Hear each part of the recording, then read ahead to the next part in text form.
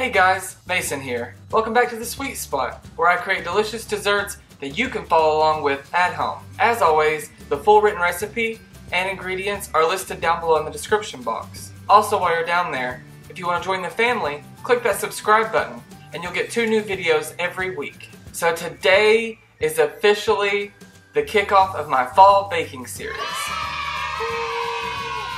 So every week of September, we're going to have 2 wonderful fall flavored treats. Today, we're making a pumpkin roll. It's a classic where I'm from. Everyone makes them this time of the year. I know pumpkin is a huge flavor, but the cream cheese balances this out so well. I even show you the secret to the best cream cheese filling. So if you guys want the recipe, stick around and we'll get started.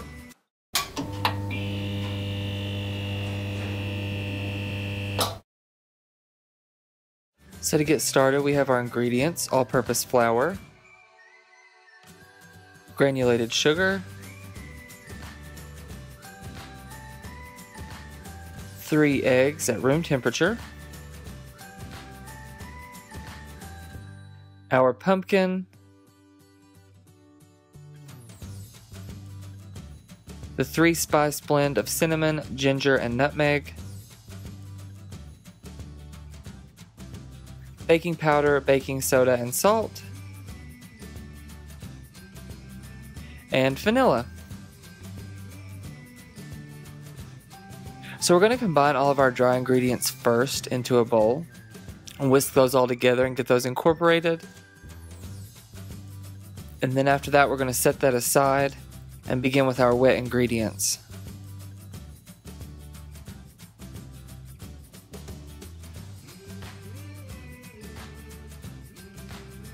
Now, in a stand mixer or with a hand mixer, we're going to combine our sugar and our eggs and beat those together until they're one homogeneous mixture, and you shouldn't see a lot of sugar granules left.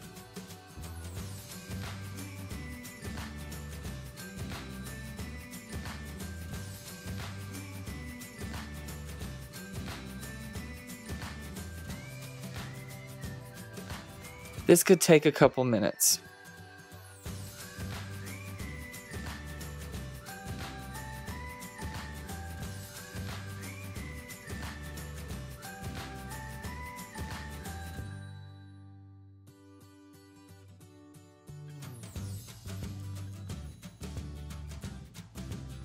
Now we're going to add in our vanilla extract and our pumpkin and mix that until it's just combined.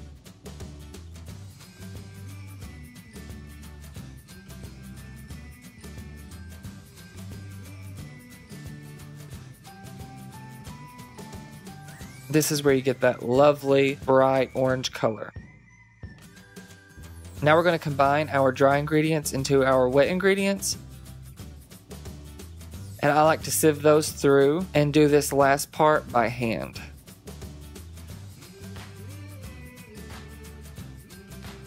I know this seems like it's too picky, but you really want to keep the batter as light and airy as possible.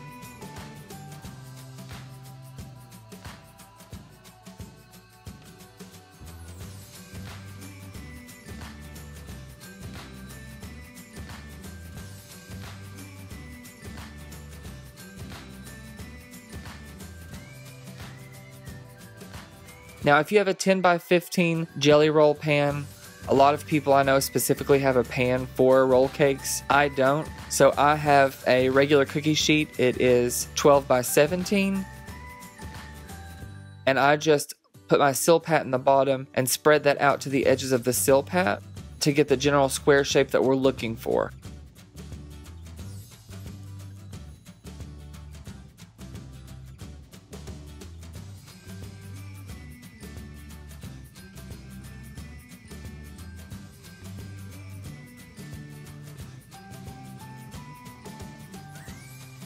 And you want to make sure that this is as level as you possibly can get it. And I like to wrap mine on the counter, pick it up and drop it a couple times just to level it out.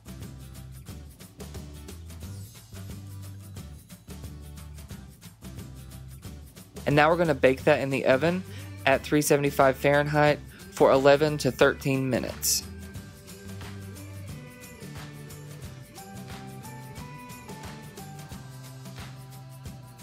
After that comes out of the oven, I pull the entire seal pat off of the pan and cover the top of it completely with powdered sugar. Not only is this going to give us a nice glossy top, but this is also going to help prevent it from sticking to itself. And then you're going to take a piece of parchment and lay that on top of there. And then on top of the parchment, you're going to bring your pan back so you can hold both sides of that and flip the roll cake over on its bottom side. I know it sounds complicated, but it's really not that complicated.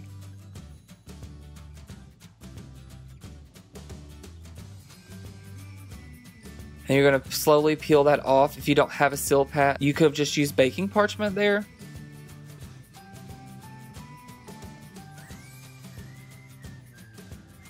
And now we're going to cover this side as well completely with powdered sugar. And what we're doing here is training the roll to roll up the way we want it to roll. So you want to do this literally as soon as it's not too hot to handle. You can let it rest on the counter maybe a minute or two, and then I would start this whole process.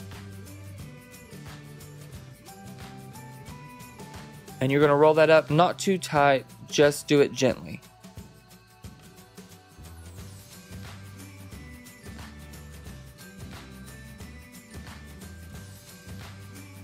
I have a trick here. I use rubber bands to hold mine to keep it from unrolling.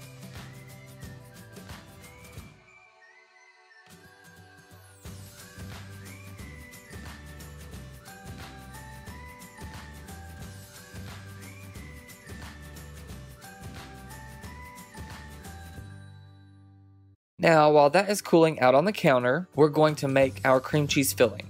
We're just combining cream cheese, butter, and vanilla,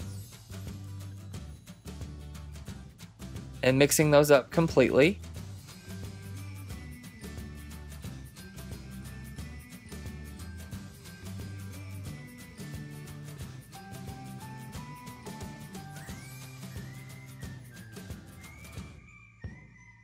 And then in parts, we're going to add powdered sugar.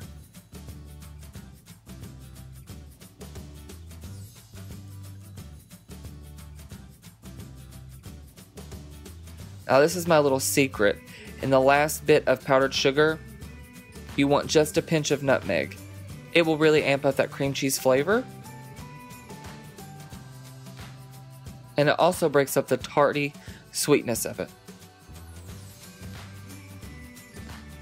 Now we're going to roll our cake back out, and we're going to spread that mixture completely over the top. And what I like to do is I get it all out in one big blob, and then I start spreading it with my offset spatula. You can use a knife or a spoon here. You're going to spread it until there's about a ½ inch around all sides, and then we're going to start rolling. Now when we rolled it when it came out of the oven, it really helped to train the cake to roll up this time.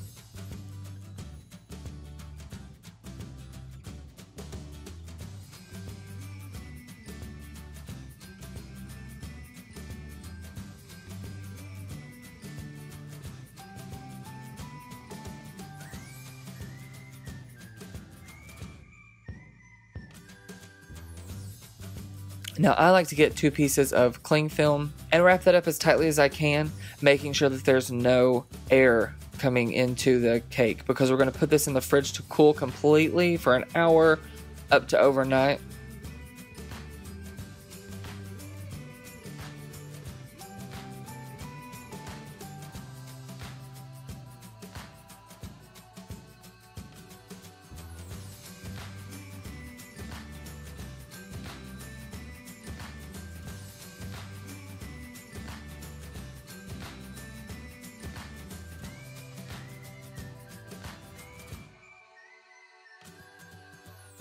And here's the final result. Isn't it just beautiful? I love the spiral.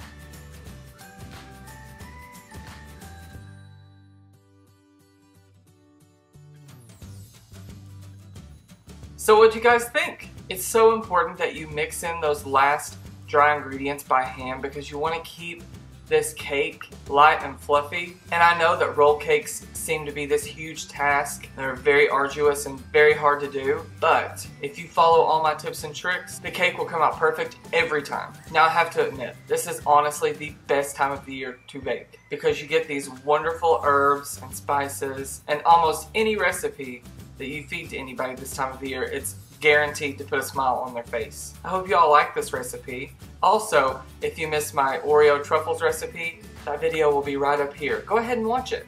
That's all we've got for this episode, but join me Thursday for another wonderful fall recipe from my home to yours. Enjoy.